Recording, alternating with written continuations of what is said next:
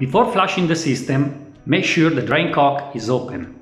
If needed, turn it with a screwdriver. Make sure the lock shields on the delivery manifold are all open.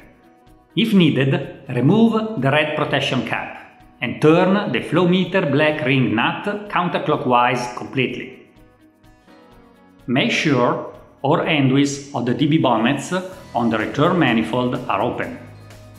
If needed, turn them counterclockwise completely.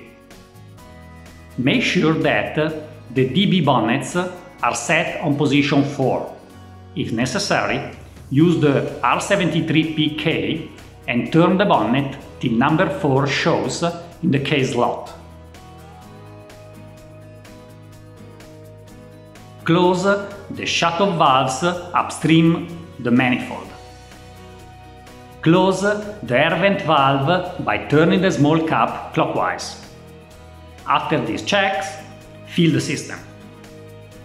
First, open the filling cock on the manifold and the water supply at a maximum pressure of 3 bar. Put a water collection tray below the drain cock. Fill all circuits at the same time. Filling the system is easier compared to traditional manifolds, as all circuits may be filled at the same time instead of individually.